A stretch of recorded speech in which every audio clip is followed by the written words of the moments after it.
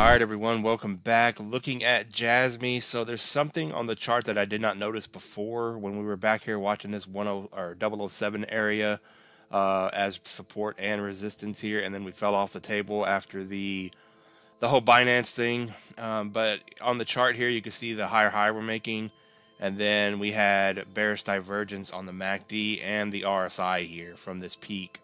So we may very well have fell off the table regardless of what happened. So with all that said, that is in the past. So looking to the future for JASMY here, you can see that we are holding our 618 here at 0047. But the longer we're kind of doing nothing here, you can see that we're kind of forming a bear flag here. So let me get that out of the way. If we draw a couple of lines down here, you can kind of see what I'm talking about. The price is like going up just a little bit here. If I can get that to stick.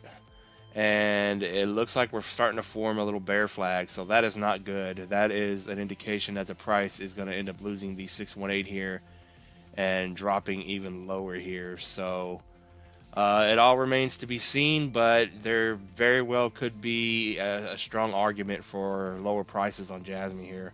So we are currently sitting at 049. I do not like the looks of that flag there, and it doesn't look good at the moment. The MACD still curled way down.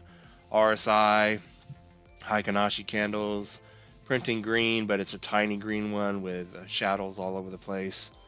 So it's very indecisive what it wants to do right now, and really the only thing we can go by is the chart pattern here. So I would say that is a bear flag that is forming here. So I would say look out below on JASMY here if we don't pump for some reason and get out of this flag pattern to the upside. So we're looking, if we lose 4.7, we're going to drop down to 4.3 for about a 11.5% drop, and then potentially a 19.5% drop down here to this 3.2 level at 3.9. So that is very much on the table right now, these couple of prices to the downside, unless, like I said, we blast out of here and actually start making some momentum to the upside and getting up here to this 5.4 area. So about a 10% move up would actually break this flag pattern and get us some momentum, like I said.